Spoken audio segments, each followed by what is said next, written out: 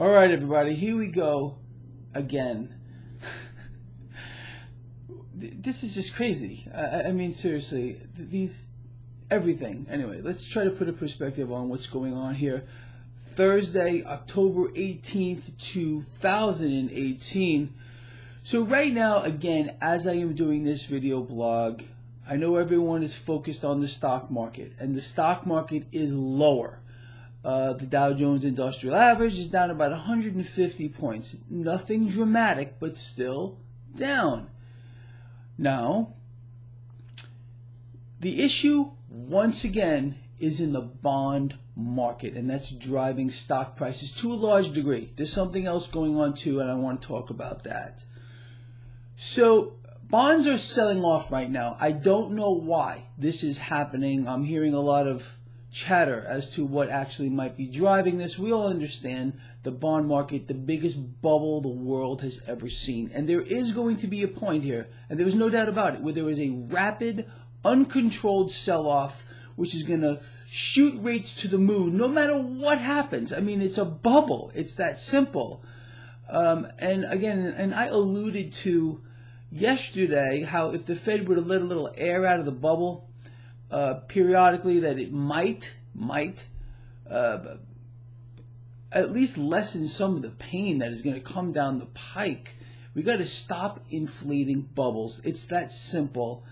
And but this is a mechanism that has existed since, again, time immemorial, and it's disgusting in my view. But that's just the way it is. But let's stick to what's going on now. Stocks are lower. Bond yields are higher. U.S. 10-year yield is about 3.21. Now, here's the worst part of it. You got bonds selling off and the dollar getting stronger. Now, if you follow my blog, I have outlined this scenario for you repeatedly. This is what we do not want to see in an environment where we want to see stocks go up. Personally, I don't care where stocks go. I want to see the market normalize. You all know that. It's in fantasy land off the freaking Richter scale. But that's what's driving stocks right now. There is one other factor. We're going to get to that in a second.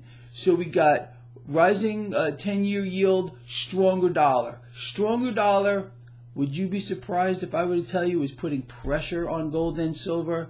It's ridiculous. Even though there really is no correlation anymore, but any excuse they have to push the price of gold and silver lower, they'll do. And it's nothing dramatic, but it's just laughable when you see this. Cryptocurrencies are also under a little bit of pressure now. So we understand, and I want you to think about what I'm about to say here. Bond yields rising, 10-year yield 3.21, dollars getting stronger, both stock market negative. You can see what's happening here in the stock market. The other thing that's affecting stocks here is the rising cost of materials for the industrial stocks. Now, this is tariff related, so this is also a negative for the stock market. Look, it's always a cause and effect. Cause and effect. It's so simple to understand these things. For example, just looking at the bond market and the dollar, there's your cause, effect, stocks lower. And playing right into this is, again, this situation here with rising material costs. This is going to weigh on industrial stocks. It's so simple if you just understand a basic cause and effect. I don't know another way to say it. So these are things that we need to keep our eye on here. Look, with regard to this market now, and a lot of this, well, some of this is also seasonal. It's where we are in the cycle. This month generally is not a good one for the markets going back historically.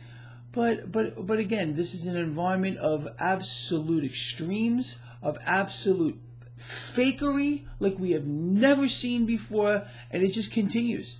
I really want this market to normalize in one way or the other, in a controlled fashion. Will I get my wish? Probably not. It's probably going to just slam up against that wall at ultrasonic speed, and it's going to take everybody by surprise. But anyway, we'll ponder these things more later on. Now, one more thing. Greg Mannarino is going live at 5 again today.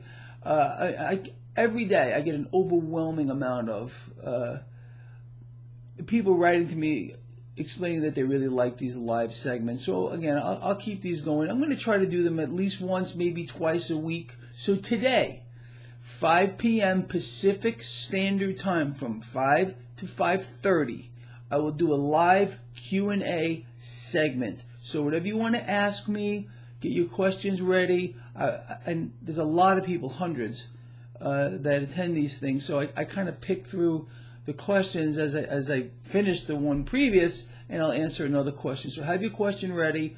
Let's address these things. Let's try to make sense of the senseless. It's true. And I will see you later at my post-market wrap-up, and I'll talk about this again. But again, 5 p.m. Pacific Standard Time today, we're going to have a live Q&A. I'm looking forward to that. I'll see you at my post-market wrap-up, my lovely friends.